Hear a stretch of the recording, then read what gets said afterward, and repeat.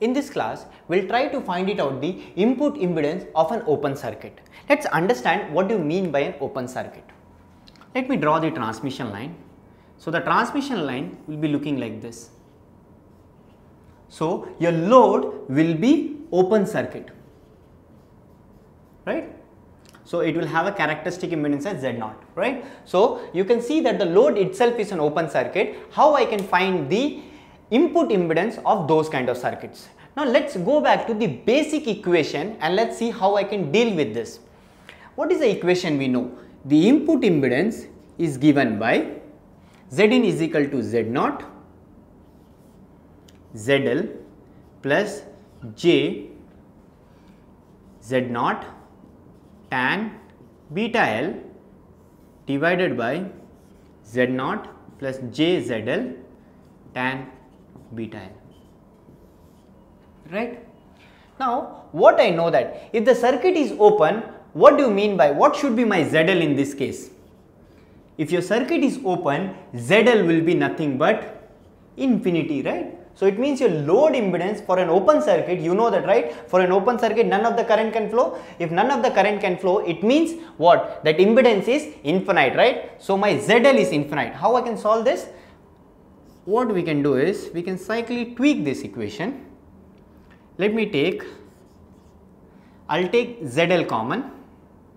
So it will become,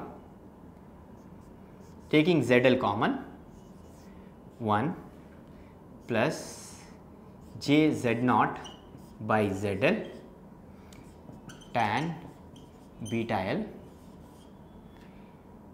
divided by, again I'll take ZL common here. So ZL common here also. So it would be nothing but Z0 by ZL plus J tan beta L, right?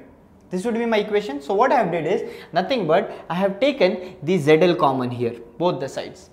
Now this ZL and this ZL will get cancelled, right? Now what is this? Z0 by ZL. What is ZL? ZL is infinite and Z0 will have some value. Anything divided by infinity will comes out to be 0, right? So this quantity will die out to 0. What about this quantity? This quantity will again die out to 0. So this will be again die out to 0. So what we are left with? We are left with Z0, this quantity get cancelled, 1 times this quantity gets 0 divided by J tan beta L, J tan beta L. So this is my input impedance, right?